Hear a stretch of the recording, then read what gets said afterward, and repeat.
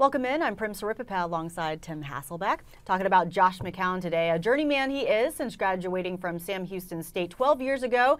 He's made stops with 8 different NFL teams. He even had stints with the UFL's Hartford Colonials and as a head coach for a high school football team. Not bad. Well, now at 34, he is the starting QB for the Tampa Bay Buccaneers.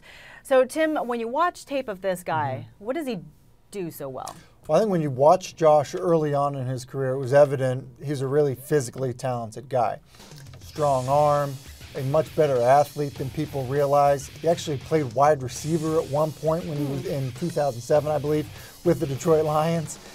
He's gifted physically. And so even at 34 years old, you see a guy that the ball still comes out of his hand really well. The difference from early on to how he played last year with the Chicago Bears, just making better decisions. You know, early on teams that weren't very good, he would turn the football over. You know, it seemed like for every touchdown pass, he threw 1 or 2 interceptions. You know, now he's a guy that's looked like he's learned the game. It's maybe slowed down for him a little bit.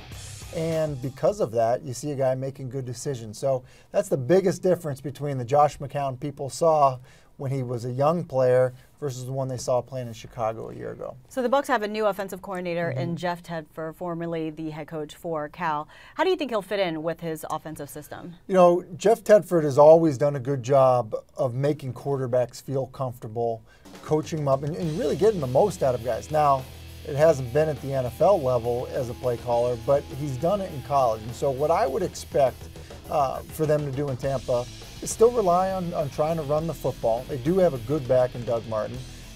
But more importantly, do things that Josh is comfortable with and that he's had success doing. I think that will end up being the key. It's been somewhat of a mark throughout Jeff Tedford's career to do things that his quarterbacks are good at doing, get them kind of master those things rather than have a voluminous playbook. So I think in that regard, that's the type of stuff we'll see, some of the things you saw in Chicago. Interesting. Yeah. Last season with the Bears, McCown generated a passer rating of over 90 in the 7 games he filled in for Jay. So among ESPN's total QBR leaders last season, he actually finished #1. Is he a journeyman peaking at the right time in his career?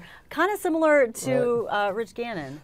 Well, Rich Gannon is a great example because he did exactly that, bounced around and then became the MVP of the league at one point. You know, it's hard to explain, but when you can see the game the same way as a quarterback, the same way as your offensive coordinator and play caller sees the game, then all of a sudden people say, well, where was this guy before? That relationship and that marriage between play caller and quarterback is so important. And so, is he peaking at the right time? Well, he already has because he played his best football going into a free agent year. Now, will he be able to duplicate the success that he had a year ago? Look, he threw 13 touchdowns and 1 interception in 5 games and 5 starts. Ultimately, I think when you look at it, I think we'll see better football than we saw him play early in his career with the Arizona Cardinals and the Oakland Raiders. I'm not so sure we'll see sustained success the way we did in Chicago a year ago. A QB cannot do it all. He's got to have a good supporting cast and some help. For more on McCown, the Bucs, and the rest of the NFL, keep it logged on to ESPN.com. For Tim Hasselbeck, I'm Prim Saripapat.